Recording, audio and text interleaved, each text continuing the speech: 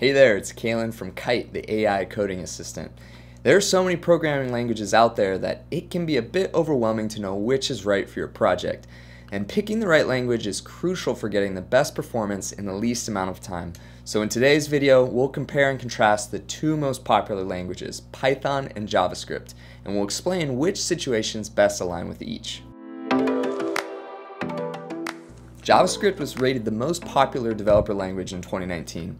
There are many packages and frameworks built on top of JavaScript, and some of the most popular are React, Vue, Angular, and Node.js, to name a few. Python is also one of the top 5 programming languages, and it's the fastest growing major language in the world right now. While Python has been growing steadily for 20 years or so, it's actually experienced exponential growth in the past 5 years because it has been adopted as the primary language for machine learning and data science. JavaScript and Python have some similarities in their language specifics, but there are significant variations in the core use cases of the two programming languages. Let's start with JavaScript. The first thing to know is that JavaScript is not the same as Java. Java is a general-purpose scripting language, while JavaScript is a high-level client-side scripting language used to make websites interactive. For example, when we access a web page, the HTML and JavaScript that make up the page are sent to our computers and run via the web browser. JavaScript is weakly typed, which means that implicit type conversions are allowed. For instance, when we define an integer variable and add a string to it, the result is converted to a string. Also, JavaScript's coding syntax is considered C style. In other words, the syntax of the if statements, for loops, and other aspects are based on C and C++'s syntax for the same operations. If you're not already familiar with C or C++, JavaScript will have a steeper learning curve. The main use of JavaScript is how easily it interacts with HTML through the Document Object Model, or DOM. If you're not familiar with the DOM, it's a system for representing the HTML file structure of a web page. This means that all the parts of a web page are linked together in a tree-like structure, so they can be easily referenced and altered using a scripting language like JavaScript. Let's look at an example to see how the DOM works. When I open this HTML file, it just has a header at the top that says this is a header. I can use JavaScript and the DOM to change this header. I just have to write the JavaScript code between the tags. Right here, I can get the element that I want to change. In this case, it's by the element's ID, and then I can specify what I want the inner HTML to be.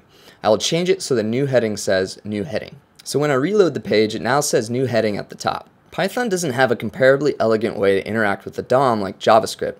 While a Python implementation of this is possible, it requires a lot more effort. So now that you have a better idea about how JavaScript is used, let's look at Python. Python is a general-purpose server-side programming language. It does the behind-the-scenes work for a website. Most websites will use a server-side programming language for some tasks, but it isn't essential to load a page, whereas JavaScript and HTML are necessary. When a visitor signs into a website, the website keeps track of the username and password by often using a server-side programming language like Python. The language is used to store and retrieve user credentials from the database that they're kept in. And if a website uses Python as its server-side language, the chances are that the Django package is being used. That's because Django is one of the most popular server-side web frameworks for Python. Unlike JavaScript, Python is considered to be strongly typed, so if I were to try to do the same example I did in JavaScript, adding a string to an integer, the Python interpreter would actually throw an error. I would have to explicitly convert the integer into a string, and then I could add the two together to achieve the same result. Python also has a different coding syntax. One noticeable difference is that instead of relying on brackets like the C style of JavaScript, Python uses indentation to group the coding blocks. Python's syntax is generally more intuitive and user-friendly than JavaScript, especially for a new programmer. I want to take a moment to tell you more about Kite, which is a free AI coding assistant.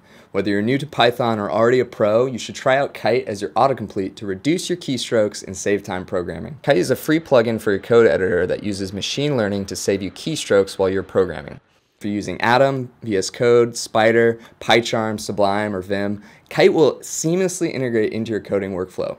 Kite can complete entire lines of code, and it has a feature called intelligent snippets that will help you fill in arguments and method calls with variables defined earlier in your script. The window on the right side of my screen here is also a Kite feature called the Kite Copilot. It automatically shows you relevant Python documentation while you type based on your cursor location. This saves you time from having to Google search for docs. The best part of Kite is that it's free and you can download it from the link in the description below. If I want to open a file and write to it in Python, all I have to do is call the file open function and the file write function. When I run this script, a file is created and it has the content I wrote to it. Doing this with JavaScript, however, is not possible. You could use a library like Ajax to request information as a hack, but working directly with the file system like this requires a server-side programming language like Python. It's also important to note that Python separates itself from other server-side programming languages because it's very easy to use and powerful in analyzing data. This is why it's been a go-to language for fields like machine learning, data science, and other math and analytics heavy fields. Popular machine learning packages like PyTorch and scikit-learn are all for Python. Plus, you have probably heard of popular numerics packages like pandas, numpy, and matplotlib. Now let's take a look at a few examples to see how both of these languages have been used to create some well-known software. One famous project Python was used to create is Spotify. Python is used on the back end of the application, so when Spotify suggests a similar artist or genre, it's using Python to analyze your music listening data and then serve a recommendation.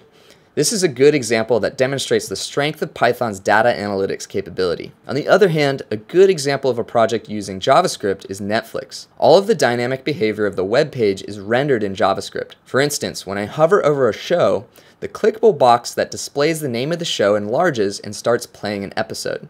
Netflix is a great example of how JavaScript can be used to make our web page interactive and responsive. Now you should have a better idea of how these two languages differ and in what areas you should be using each.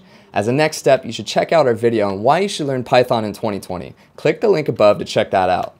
Thanks for watching this video. Make sure to subscribe to our channel as we'll have more Python tips coming your way. And finally, don't forget to check out the Kite AI autocomplete plugin. It's free and the link's in the description below. See you next time.